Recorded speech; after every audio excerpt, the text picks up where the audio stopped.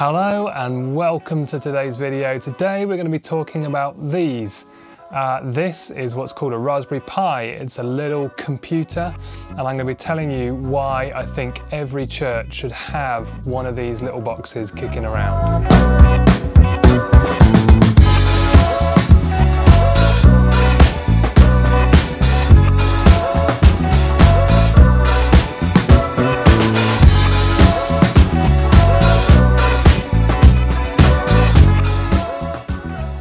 So a Raspberry Pi computer is a little single board computer that's not much bigger than a pack of cards. They're fairly basic computers. They're originally designed for schools and for children to learn to do computer programming on. So they're fairly basic and fairly minimal computers. But this is the Raspberry Pi 4, which is the latest model and actually has a fairly high spec. In fact, Raspberry Pi claim that it's possible to use this as a standard desktop computer. And to be honest, I would believe that. I think it is probably possible that you could do that. It has two 4K HDMI outputs, and it has plenty of internal processing and RAM to be able to run most general office tasks. And the whole thing costs around about £100, maybe £120 for the whole computer with a case, all the bits that you need to get it up and running. Relatively inexpensive for what it is and what it can do. But that isn't why I think you should have one in your church. There are a number of uses for these computers for multimedia purposes, and I'm going to share with you 3 uses today that I use mine for multimedia use and why I think they're really helpful for churches to have one of these as a kind of emergency thing that can sit in the cupboard and you can pull out when you need them. So the first reason I think they're worth having around is because it can work as an NDI video decoder. That means it can receive an NDI signal via the network connection, and it will give you an HDMI feed out that you can then use to plug back into another piece of equipment or into part of your system.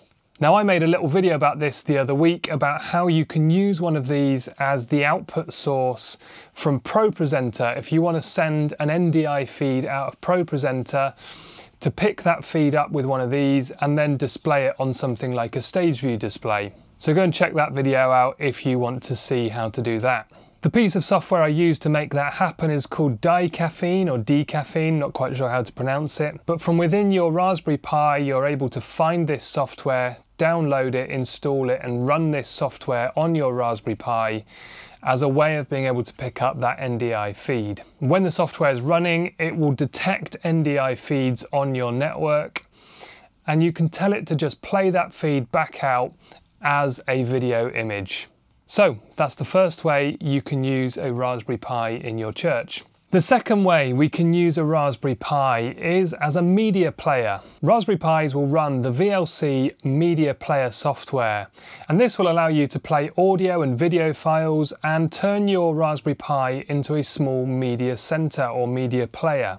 Now, this could be a really useful thing if you do online church and have some kind of a broadcast that's going out, and you can use this if you want to play something out on your broadcast without it going into the room. So for example, if before the service you have some kind of video that you want to play, an introduction or a welcome to the church, before the service starts, just as a way to be able to introduce people to the church before the service starts for those who are gathering online, you could load that into your media player in here and play that from your Raspberry Pi out onto your broadcast, and this could just be connected into your broadcast, and any videos or audio that you want to play, background music, video sources out on your live stream, play them off this, connect it into whatever you've got going out for your live stream, and there you go. You have a media player for your live stream. And the third way that you can use a Raspberry Pi in your church is to access your live stream. You can access things like YouTube from the browser inside Raspberry Pi. This is a fantastic solution for things like creche rooms and breakout rooms. In the past, it's been quite hard for churches to be able to run cables all around their building to remote parts of the building where they might have some kind of a breakout room or a creche room or a green room or whatever you've got that's going on somewhere in the building that's a bit more remote, a bit more difficult to get to. Well, now we're all doing broadcast and we're sending a signal out anyway. We can quite easily pick that back up on our network and play it through a simple YouTube player or Facebook player or whatever you want to be using, access that via the browser, play that video back, and you can pick up your live stream feed into one of those rooms and have it as a very simple way to be able to play what's going on in the church out to those more remote areas of the church building. So those are my 3 ways that I regularly use my Raspberry Pi in a church context.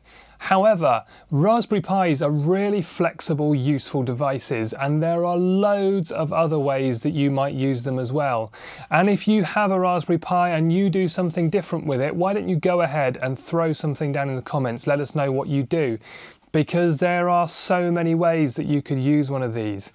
If you're really feeling adventurous, you could even start writing your own piece of code to solve a problem that you already have in the church. But whatever it is, these are such useful little boxes. I would really encourage you to look at getting hold of one of these, particularly if there's already a problem that you're having and I've spoken about it, it can solve one of those things for you, then definitely this could be a really good option for you. But as I say, chuck your ideas in the comments below. It'll be really helpful to hear what other people do with these as well. So that's it for today. Nice, short, simple one for you. If you found this helpful, I would love it if you could give it a thumbs up, and if you can consider subscribing to the channel as well, that would be amazing. And I'll see you in the next video. Thank you, guys.